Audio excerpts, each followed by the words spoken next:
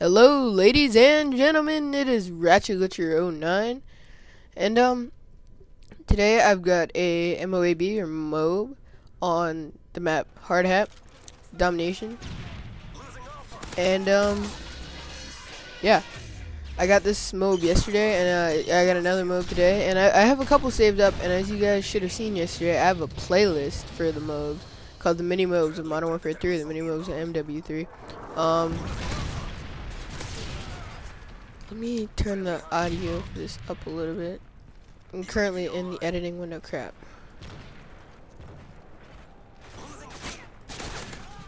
In the editing window.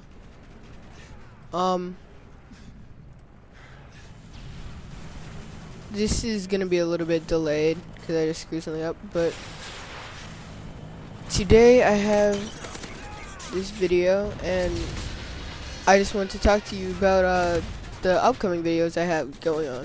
I have another MOAB that I got today on what map was it? Oh, on C-Town.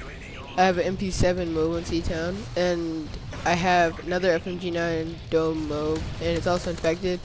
But those are the only two infected MOABs I have, but I'm constantly working when I'm playing Modern Warfare 3. I'm constantly working on getting MOABs because I find that they're the most interesting things to do commentaries on. But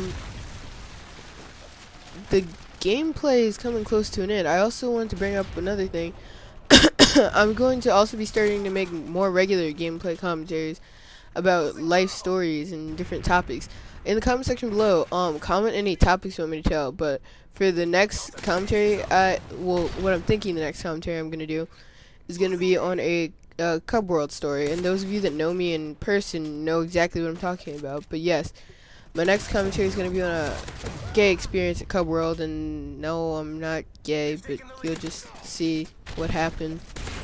There are, put it this way, Dax gets sucked in the story. So, yeah.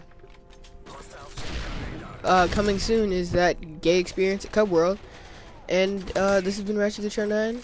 MOAB's about to happen. This was an intense PP90 M1 MOAB. Domination, Hard Hat. Catch you guys later.